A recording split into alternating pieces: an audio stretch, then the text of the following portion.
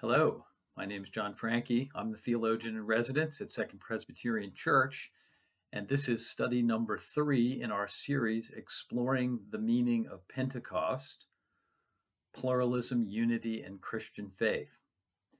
Now, remember in the first episode, we looked at the great diversity and plurality of the Christian church and suggested that that was one of the historical meanings of Pentecost.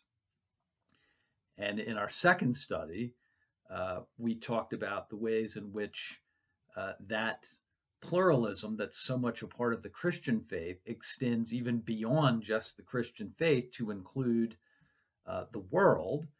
And we looked at the text from the announcement of Jesus' birth in Luke's gospel and focused in on that idea that the coming of Jesus would be good news for all people. And we sort of expanded this notion of pluralism to extend beyond just the Christian community. What we're going to do now and for the next couple of weeks is start to unpack a sort of fuller theology of Christian pluralism as we continue to explore the meaning of Pentecost.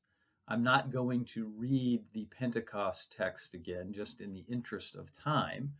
But remember, everyone's hearing the wonders of God or the speaking about God's deeds of power in their own language. And people were gathered from all over the known world. And in the summation of this event, we're told in Acts that all of them were amazed and perplexed, and they said to one another, "What does this mean?" And that's what we've been exploring in our series. Today, we want to focus in on that idea, but also this text from 1 Corinthians chapter 12, verses 4 through 6. This is the chapter where Paul talks about the ways in which the church is like a body. But leading into that, he says this, and starting in verse 4, "There are different kinds of gifts, but the same Spirit distributes them.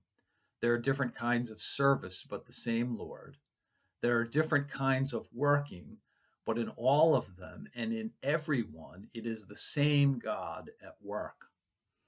So here's this idea of different kinds of working through the Spirit, but in all of them and in everyone, it is the same God at work. So think about that. What we talked about in the first week with the incredible pluralism and diversity of the Christian church. And all of the differences. We're going to talk more about that later. But how can we understand this idea that it's the same Spirit at work? That it's the same Spirit at work in the phenomena of that first Pentecost. And then as all the folks went back to their homes and places where they lived from that event and told about it and shared about it, new churches were formed, new communities. So what's the theological basis, or if you will, the rationale for this idea? And this is part of the meaning of Pentecost and moves us in the direction of Christian pluralism. What we're going to do today, briefly, and all of this will be brief, is we're going to start unpacking a theology of Christian pluralism. What does that look like? And today we're going to focus on two elements of that, the life of God in Trinity, and the idea that God speaks, which is known as revelation. And then next week, we're going to talk about the witness to revelation, that's Scripture, and a bit more about the church before we wrap up with the importance of unity in the midst of all this. But what about the Trinity? Let's start there. If we're saying that in our thesis that the pluralism or the plurality of the Christian church is a good thing, it's something that God intended. It's not a problem to be overcome.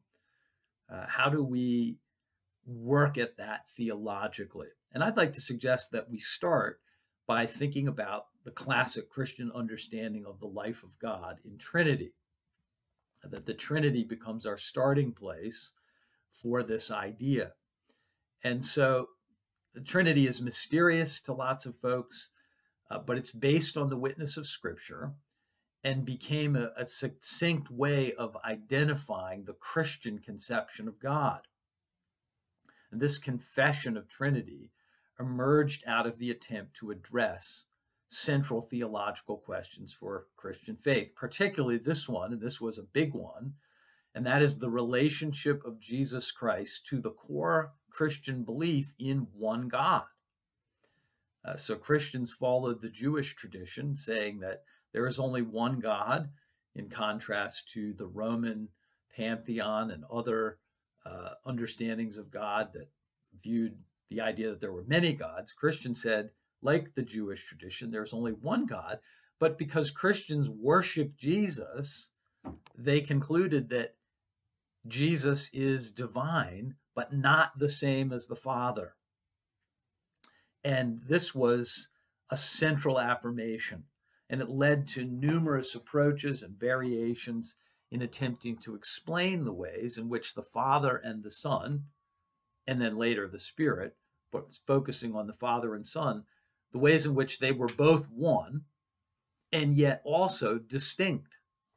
So one and many. There were two major errors that it was thought we needed to avoid. One was modalism. That was an overemphasis on the oneness or the unity of the Godhead. So modalism said something like this: look, there's only one God. But when that one God does certain things, we call that God Father. When that God does other things, we call that God Jesus. And when that God does other things, we call that God Spirit. But there really is only one, and there's complete sameness. So that was wiping away the distinction between Jesus and the Father. Tritheism, on the other hand, was an overemphasis on the differences. That said, yeah, there's Father, Son, and Spirit, and they are all God, but it so emphasized their distinctiveness that they weren't really one anymore. And so the concern here was that you'd end up with three gods, not just one. And of course, the Spirit is also part of this, because the Christian church understood the Spirit as divine, and yet not the same as the Father or the Son. Now, we won't go through the long history, the permutations, the debates and discussions of the doctrine of the Trinity, but in the contemporary context, starting in the 20th century, this idea of the relational Trinity or the social Trinity came to the fore. And it argued that, yes, there's Father, Son, and Holy Spirit who are different from each other, but that they are one by virtue of their interdependent relationality. That is, they are so dependent on each other in their relationship that they are one, even though they're also different. So the idea here would be some of the ways in which the New Testament, for instance, and the Old and the Hebrew Bible as well, could talk about a husband and a wife, a man and a woman being married and becoming one flesh, one relational entity. So similarly, God is viewed in that way. And here, difference and otherness are part of the divine life. While Father, Son, and Holy Spirit are one God, their unity in this model is not the outgrowth of sameness. That is, they're not one because they're the same, they're different. And this means that plurality is part of God's life.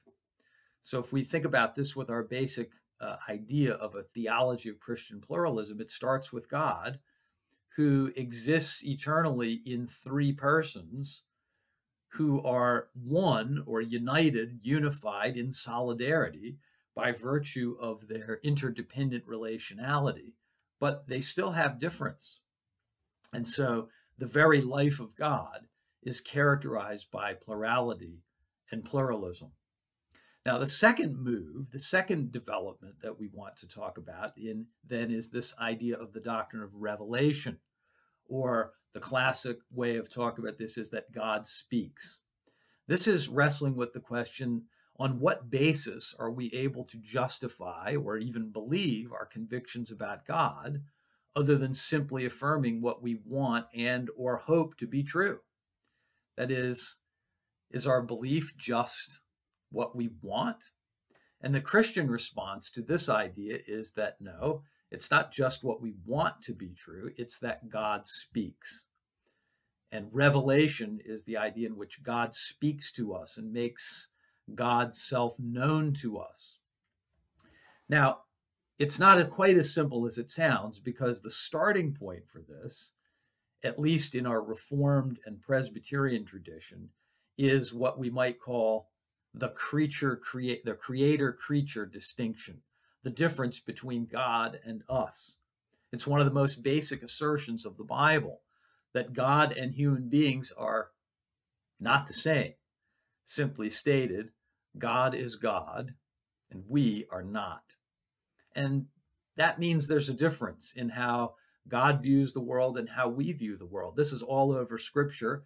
A couple of famous instances. Isaiah 55:8 says that God's thoughts are not our thoughts, that God's ways are not our ways. They're different. 2 Peter 3:8 in the New Testament says, "For God, a day is like 1,000 years, and 1,000 years are like a day." That is, God is very different from us. Now, that might seem obvious, but how do we keep that view in play as we start to think about revelation? And what the Reformed tradition has said, along with others, is that what this means is that the infinite God is radically different from finite creatures. We are in time, but God is infinite. And this is the infinite qualitative distinction. There's a mouthful for you. The infinite qualitative distinction between God and humans. And that means that human beings cannot comprehend ultimate divine truth. We get this from John Calvin, who said very simply, human beings cannot know the truth as God knows that truth to be. Why is that? Because human beings are finite, and God is viewing things from an infinite perspective. It's hard for us to even imagine what that is about. We can talk about it, but we can't really experience it because our only context is finitude, the limitations of our being. So Calvin says we can't know the truth. However, because God wants to have a relationship with us, God doesn't just leave the situation like that. What Calvin says is that God condescends to our level. God knows that we have limitations on our understanding, and so God makes what Calvin refers to as baby talk or lisping. God lisps to us so that we can understand how God wants us to live.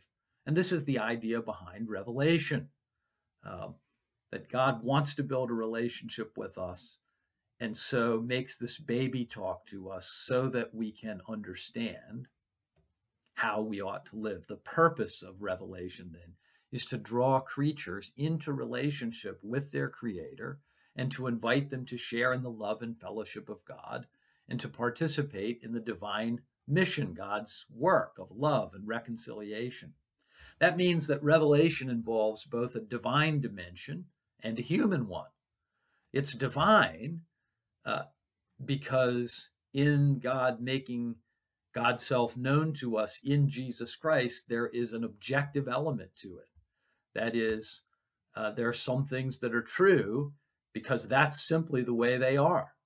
And it doesn't matter whether anybody believes it or not. So if God is God and if God is known in Jesus Christ, if that is true, as Christians assert, that is true whether anybody believes it or not. Hence, it is objective. But there's also a human element of revelation. That is the reception of revelation by humans who hear it and respond to it in our own very different contexts and settings.